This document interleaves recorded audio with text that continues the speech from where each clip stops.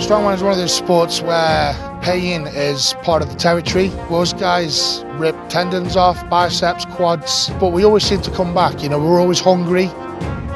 Every time you get a big injury, you question if it's going to be the end for you and, how much more you can keep going. But if you give up, it's over. You're never going to kind of get that chance to prove what you can do. I mean, we're all quite competitive people that want to push our bodies to the limit anyway. Last year at World's Strongest Man, I ended up tearing my tricep on one of the events, and I really was kind of ready to give it all up. And this year I've had the best year of my career so far, winning Europe's Strongest Man. And now there's only one kind of step up from that, and that's to try and win World's Strongest Man.